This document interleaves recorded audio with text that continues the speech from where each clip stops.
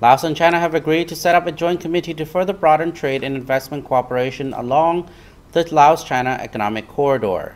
The move is part of the two Asian nations' desire to fulfill their goal to boost economic activity in areas through which the 426-kilometer Laos-China Railway will pass after becoming operational on December 3rd.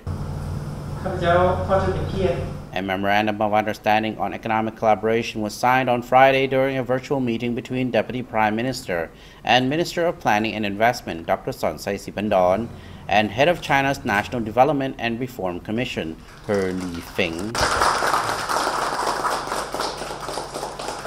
During the talks, Dr. Sonsai asked the Chinese side to provide more investment in large-scale infrastructure projects, notably the construction of expressways under the build, operate, transfer model, public-private partnerships, and other forms of investment.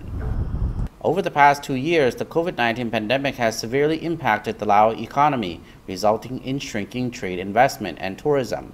However, economic cooperation between Laos and China, particularly the construction of mega projects such as the $5.9 billion Laos-China Railway, continues to make progress. The two leaders agreed to define specific ways to translate the Laos-China Economic Corridor Development Cooperation framework into practice.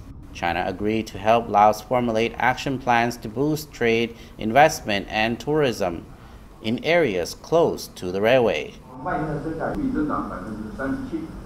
During the meeting, leaders reviewed cooperation agreements signed by the two countries in past years, notably an agreement to jointly further China's Belt and Road Initiative, and an agreement to develop the Laos-China Economic Corridor from 2019 to 2030. They also agreed to push for cooperation in areas relating to the sharing of technical expertise. Preparations for the official inauguration of the railway was going full steam ahead, with the opening ceremony set to coincide with the National Day of the Lao PDR on December 2nd. The event will begin with a religious ceremony on December 2nd before the official opening ceremony on December 3rd.